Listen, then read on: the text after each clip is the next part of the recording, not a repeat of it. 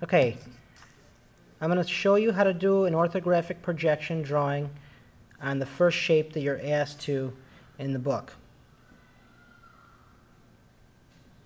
Now, an orthographic projection is a three-view drawing of an object.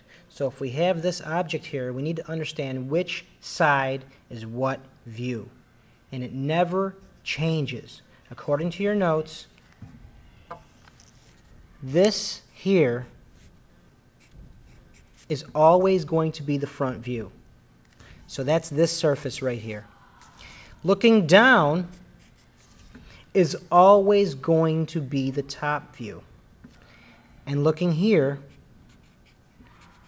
is always going to be the right side view. Now, if you remember back to the notes, it said that the front view is always drawn first, the top view is always drawn second, and the right side view is always drawn last. So if we start with the front view, which is located in this bottom left corner, we always want to start with this corner right here, okay? Now, I've given you this paper in the book because I want you to understand that this here is grid paper. Every square is equal to 1/4 of an inch. This is an isometric grid. It's not exactly 1/4 of an inch because each line is drawn back at an angle. But I do want you to understand that every square that you see here is still equal to 1/4 of an inch. So what this means is we need to mark where we are here, and I'd like you to just simply put a dot at an intersection on the front view here. I just placed a dot right there, okay? That's going to tell me where this point is. Now I'm simply going to count how many squares to the right I need to travel. 1, 2, 3, 4, 5, 6. If that's hard for you to remember or understand, you could actually write the numbers in the squares. 1, 2, 3, 4, 5, 6. Now 6 squares across would mean that it's 1.5 inches because each square is 1/4 of an inch. So 4 would be 1 inch and another 2 would be 1/2. So what I want to do is go back to that dot that I made here in the front view, and I want to draw to the right with my ruler. 1, 2, 3, 4, 5, 6 squares. I'm not using the ruler to measure right now. I'm simply using it as a straight edge because I've given you this grid here.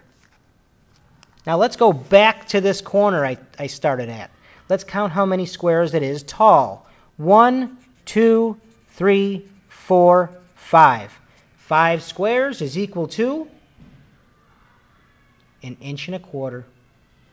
Because 4 is 1 inch plus another 1/4 is 1.25 inches. So let's go back to that starting point. This point here is still this point here. Now I'm going to go up in the upward direction. 5 squares.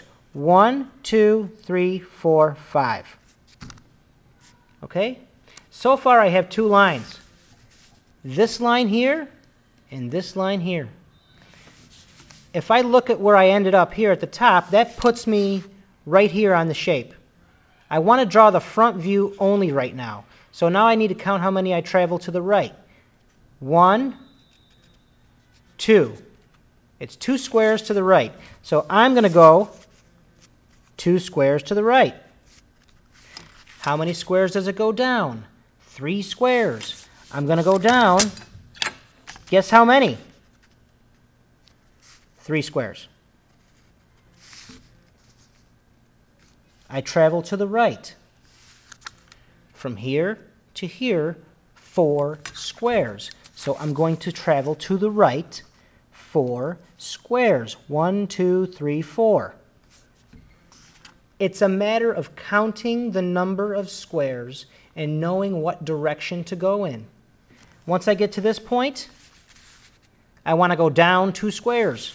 So I'm going to draw a line down 2 squares. Okay, this here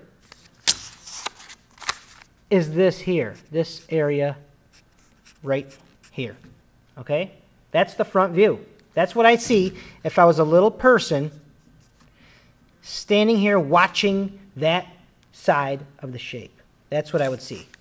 The next thing we want to do is look at the top view, looking straight down as if we were a bird flying in the sky, okay?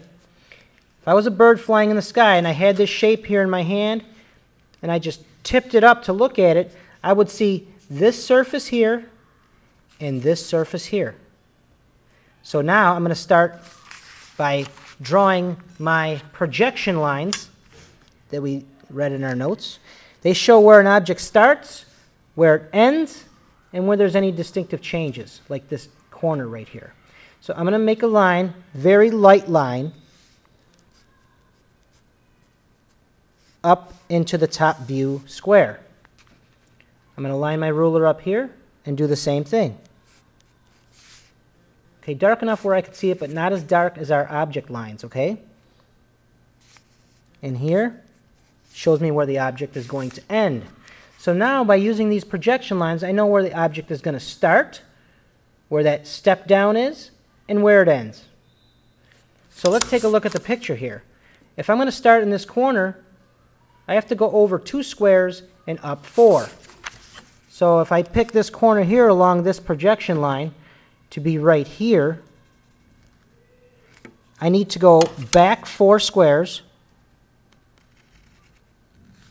okay, and over 2. Complete that rectangle. Why? Because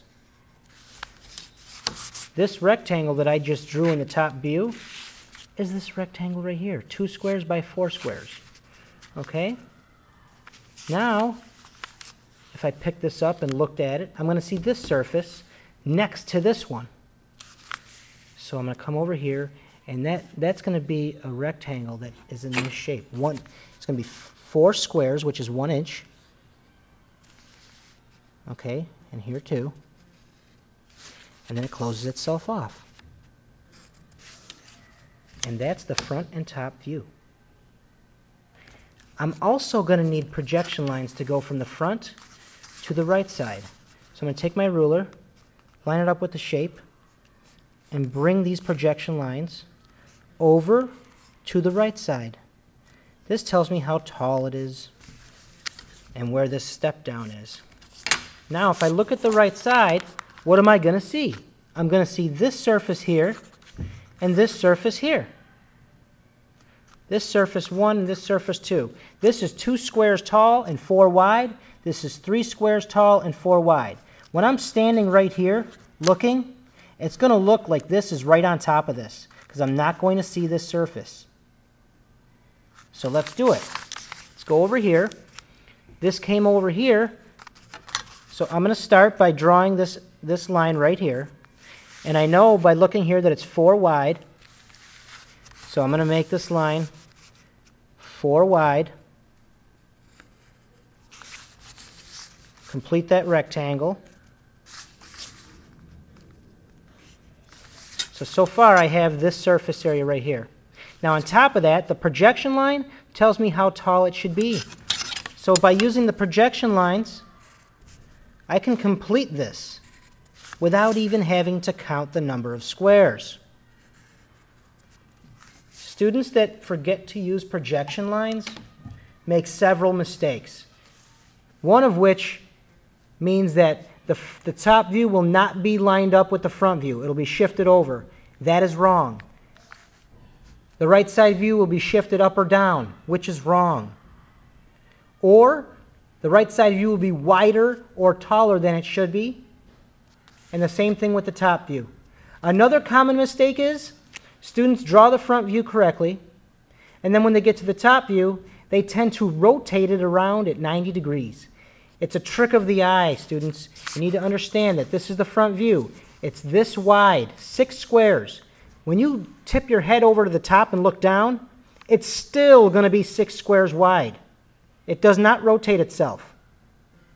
That's why we use projection lines to show us that this is 6 squares wide from here to here. And when we get to the top view, it is still in fact, 6 squares wide. So be careful not to make those mistakes. If you know how to do one shape from an isometric to an orthographic projection, you can do any shape. And that's how it's done. It's a matter of counting squares and knowing what direction to go in. I would like you to now complete the remaining drawings in your book. Good luck.